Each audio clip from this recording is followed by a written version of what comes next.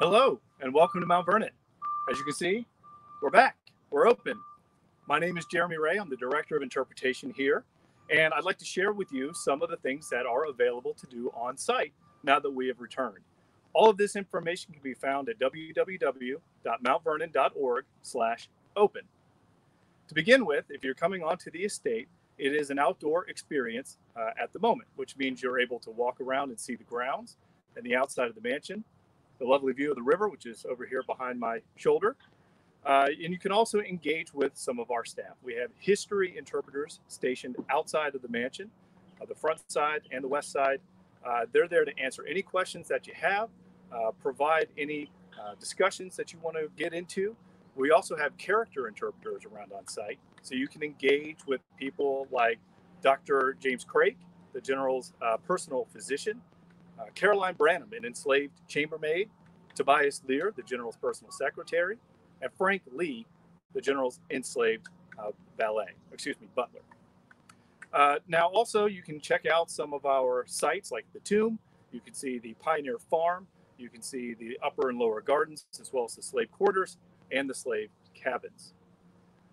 We also are very excited to announce that as of today, our award-winning museum, Lives Bound Together, highlighting the lives of the enslaved community, the hundreds of enslaved people that lived here at Mount Vernon, can be explored now. It is now open as well as our education center. We're also excited to offer a brand new specialty tour that focuses on George Washington's accomplishments through the prism of the popular play Hamilton, the musical. Of course, on Disney Plus, will be available on July 3rd. So you can watch the play and then come here to Mount Vernon and learn all about George Washington's life through that. Singing is optional, but encouraged if you'd like to join along. We also have a lot of new and exciting programs that are angled towards our younger audiences. On Thursday mornings, we have Mindful Mornings, where you can come out to the East Lawn, the piazza, you can sit, you can reflect. Drawing is encouraged. We also have animal spotlights on the weekend, Saturdays and Sundays at 11 o'clock, where we go down and talk about the many different animals that were found here on the farm. Also, starting this weekend, we have our take-home crafts available. The take-home crafts are operated completely touch-free. We have demonstrations, and then they give you a nice sealed and cleaned craft to take home that you can then put together for yourself. Also available to see our trades department. I mentioned the farm before, but also our blacksmith shop. You may be able to hear it in the background as I talk. They're working away in there, making some of the tools and items in the same fashion of the 18th century. It's a very exciting time for us to be open. Some of the things that we are looking forward to in the near future, we have our sold out 4th of July Independence Firework event. That's what the little tent is there right behind me, getting ready for that. But also we want to welcome folks out on the 4th of July, celebrate the nation's independence with the founding father. The 1st Virginia Regiment will be on site. They'll be conducting drills, and General Washington will be there reviewing the troops. Also, something else coming up. Starting this weekend, we have our new Through My Eyes specialty tour experience. This is a walking tour around on the grounds with our character interpreters, and they're discussing what their day-to-day life was like on the estate. And again, that's Dr. Craig, Caroline Branham, the enslaved chambermaid, Frank Lee, the enslaved butler, or Tobias Lear leading those tours. So again, we're very excited to have you come out and visit with us today. I'll be happy to take any questions that you might have. Great. Thank you, Jeremy. We have a question from Werner. He said, how long will the mansion stay closed? Will the staff continue to do their excellent morning, afternoon, and evening programs through July and August? That's an excellent question. At this point in time, we are trying our hardest to make sure that we are offering a safe and informative tour into the mansion. And we're actually hoping to have it available pretty soon. So keep an eye out. Probably in the next week or two, we hope to have an announcement on opening up the mansion. Of course, we are following the governor's orders for Virginia. So safety for you and our staff are the highest priority. So we want to make sure we're doing everything possible, make sure high touch, high contact surfaces are properly cleaned, disinfected. We're following all protocols. So sometime soon we'll have the mansion open. But in the meantime, yes, we will still continue to offer all of these outdoor experiences with our staff and our characters. We've made sure to put a lot of safety protocols in place for them as well, creating designated spaces that create the proper social distancing so that you can feel safe and comfortable when engaging with our staff here.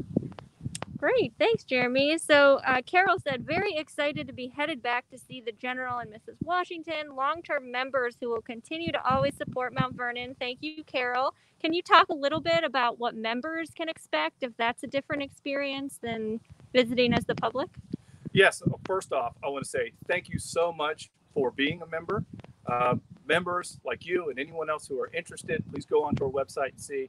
It is critical and crucial for us to be able to tell the story here at Mount Vernon, to have your support. So once again, thank you very much for that continued support.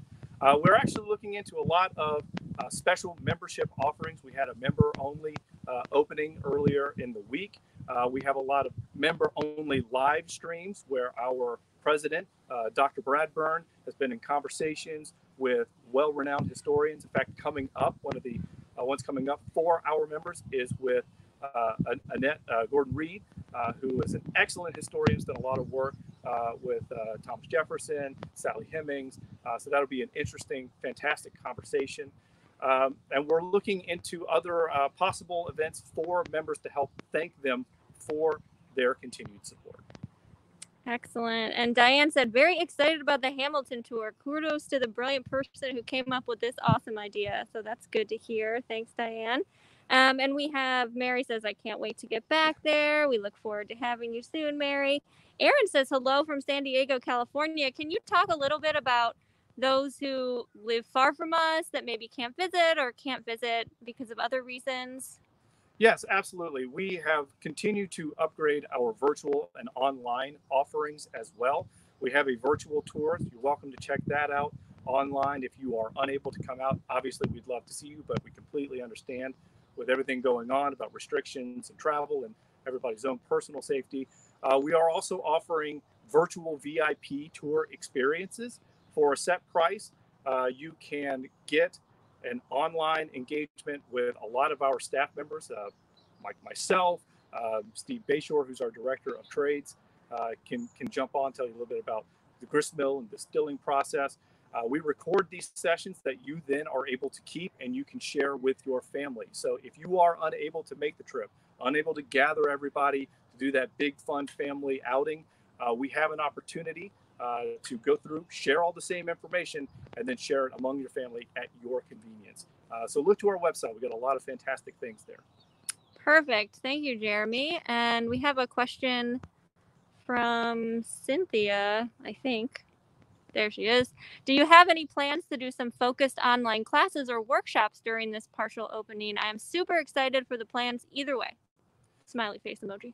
Yes, excellent. So we are, unfortunately, we've had to cancel some of our on-site teachers institutes, but our education department is continuously engaging with our teaching staff. We have the wonderful Sadie Troy that you guys have seen on the Teaching Tuesdays live streams. She's fantastic engaging with students and teachers and a lot of online engagement. So again, go to our website to look for that. We are still continually seeking to continue the conversation with our fantastic teachers. Great. And Geraldine said, I miss the daily online programs. Any chance they will return soon? That is an excellent question. And I know at least within my department, we are thinking about ways that we can try to bring a lot of our experiences here on site out to others who aren't able to make it. So just keep an eye out. We're constantly reevaluating what we're doing and trying to make sure we're getting this information out to everyone. Super. And we have a question from David. This is actually more of a history question, but I know that you are willing to take those too. So David asks, were animals allowed to graze on the large expanse of lawn that we're seeing behind you back in George Washington's day? And if not, how were the lawns maintained? That's a fantastic question. So here it's landscaped out and it looks like a continuous expanse. But what you can't see is there's actually a hidden wall that rings this area around the mansion. They were called ha-ha walls. So the landscape goes up to the top, the wall then drops down behind it. There's usually a little bit of a ditch around it, and that prevented a lot of the grazing animals that were around in the area from coming up onto Washington's leisure area. So the grass was maintained. This of course is 8,000 acre plantation. There were enslaved people on the estate, about 318 enslaved people on the Mount Vernon property by the end of Washington's life. Here at the Mansion House Farm, there was approximately 90 enslaved individuals, including those who would use scythes and whetstones to sharpen the blades, who would cut down the grass and then use rolling stones to kind of flatten it out, flatten the surface. So again, that was forced manual labor that was maintaining the lawn in Washington's time. Excellent. And Cynthia has another question. She says, in terms of planned tours, what is the max limit of people that each tour can take? That's also a great question. We're following very strictly the guidance that is provided for us by the CDC and the governor of Virginia. And right now, these museums are limited to 50% capacity in a lot of the areas where we're able to open up.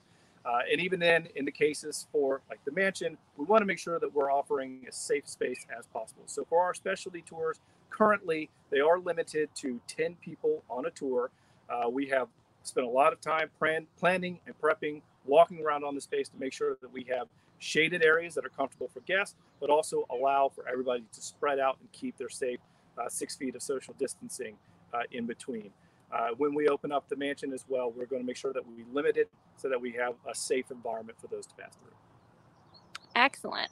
And Adam said, loved being back for the members reopening. Thank you, Adam, for coming and being a member. Plenty of safeguards, no big crowds. Since the public reopening, how has attendance been? Is there a limit on the number of visitors allowed in at a time? First off, I want to say, hi, Adam. It was nice meeting you. I actually got to meet you the other day, and it was very nice talking with you. So thank you again for your support. Thank you for coming out. And it's been great. The attendance, we obviously love to engage with as many people as possible. We'd love to welcome out more, but right now is a fantastic time to come out because typically we have thousands of visitors a day, and that makes it a little difficult for us sometimes to get into really nuanced and in-depth conversations. Now we have all of the opportunity to answer questions, engage with different characters, people on sites, different experts in different areas of the site. So this is absolutely the best time to come on out and take it all in. Excellent. So you mentioned a lot about our outdoor experiences and what people can see when they come here, but what if people want to get something to eat when they're here? What if they get hungry? Fantastic. Yes, we have a food truck that is available out in a large field. We have touchless ordering available in outdoor dining spaces at the Mount Vernon Inn, where you can scan the QR code, enter in what you want to order. Your server, who's coming out with a mask, is able to deliver your food in a safe environment. They disinfect everything, following all the regulations put out by the Food Drug Administration, the Commonwealth of Virginia. So we do have a couple options: outdoor dining and quick grab and go here closer to the historic area. Perfect. And we have a question from Scarlett. Do you know what type of take-home crafts will be offered? Very excited for this. Oh, that is an excellent question. And I unfortunately don't know. It's going to be a brand new program coming out. So again, I would check on our website, www.mountvernon.org/open, and we'll get more information out for you there on the specific types of crafts. And also, hello to you too, Scarlett. Had the opportunity to meet you as well. So hope you're doing well. Nice. And Jeremy, you had mentioned that the Lives Bound Together exhibition is open, but can you talk about other indoor spaces that are open right now? Right now, the indoor spaces that are open are the museum and the education center. Both will have one-way directional traffic through them. We'll also have a limit to the number of people that can go inside at a time. And again, that's all in accordance to the safety and health regulations from the governor. We want to make sure everybody feels comfortable when they're here on the spaces. And shortly, we will have the mansion open in a couple weeks, or if not less. Great. And Jim asked, how much land, another history question, how much land did George Washington own? Did it include all the way to the tour place that makes whiskey, the distillery? Yeah, the Gristmill Distillery. Yes, so the Mount Vernon property was 5 separate farms on 8,000 contiguous acres of land. So that's about 12.5 square miles or so of property. The Gristmill and Distillery site, yes, that was all a part of the Washington property, went up over modern day Route 1 for those who live in the area. The Mansion House farm here was kind of the seat of the main farm system, and the 4 outlying farms were the agricultural production centers. Excellent. And Cynthia asked, I know there is plenty of parking, but has that changed in any way? I was wondering if any of the parking lots had been cordoned off to make more room for walkers or anything. Nope, parking is ready and available. Super. So we have a comment from Anthony from Arnold, Maryland. He says, man, I missed that view, even though it was only a couple months. Working with Jeremy and the other history interpreters was one of the most enjoyable experiences I've ever had. Can't think of a better group of colleagues than history interpreter staff. So Thank you very much. Just wanted to pass that along. All right. And we've got a question from James. Oh, this is a good question. Is your gift shop open? Yes, the gift shop is open. Again, traffic patterns as well, some limiting on the total numbers in at a time. But yes, our gift shop is open. And we also have an online ordering. If you are still interested in getting some items from the gift shop, maybe don't want to come all the way into the estate, you can visit our shops online through our website. Perfect. And we have another question from Cynthia. I know you mentioned Tobias Lear. Actually, he's walking just over there. What plans do you have for outside talks with interpreters in the future? I know this is all being considered, but wondered how this might work outside. Yeah, so you may not be able to see it, but we have areas that are roped off, designated for our character interpreter staff. And we're really looking into ways that we could bring a lot of these experiences out and about in kind of controlled settings. If you haven't had a chance, go back and look through some of our catalog of live streams. The incomparable Brenda Parker portraying Caroline Branham and many other enslaved people just did a fantastic program called Freedom Skies. Really follows the lives of many of these enslaved individuals beyond the end of Washington's life here in 1799 and what they did later in life. Fantastic. It's a great way to really think in depth about, the realities of slavery at a place like Mount Vernon, and also how that impacts us today and as we go further. And we really want to be able to bring experiences like that to our audiences around and about on the estate. So look forward through the rest of the summer and into the early fall as we're able to increase some of those programs and bringing them to you in wonderful outdoor spaces so that you can be safe and distant. Perfect. Thanks, Jeremy. And we have another history question from Michael. He asked, Washington must have been away from the mansion a lot from 1770 through his 2 presidential terms until death. Was he at Mount Vernon that much? Yeah, so he lived at Mount Vernon for about 40 years, or that was what he called home. But he was away for about half of it. He was away during the French and Indian War when he was the colonel and commander-in-chief of the Virginia Regiment. It often gets overlooked to his service in the French and Indian War. He, of course, was away during the 8 years of the War for Independence. And then again, as president, he was away for a vast majority of the time. It's part of what Washington felt was his duty to answer the call whenever the public needed him, that service, which is part of the inspiration we find here at Mount Vernon with him. Excellent. And I think we have another question from William Jones. Could you identify from the edifice behind you? Ron Chernow's biography noted that Washington changed the entrance of his home. Well, so what we're looking at here is the riverfront, the piazza side of the mansion. And traditionally, homes like this, the front faces the river, right?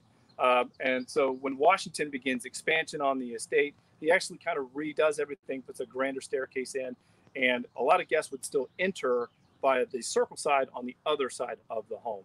Now, we get this question all the time. What's the front of the house? Washington kind of goes around it by calling one side the east front and the other side the west front.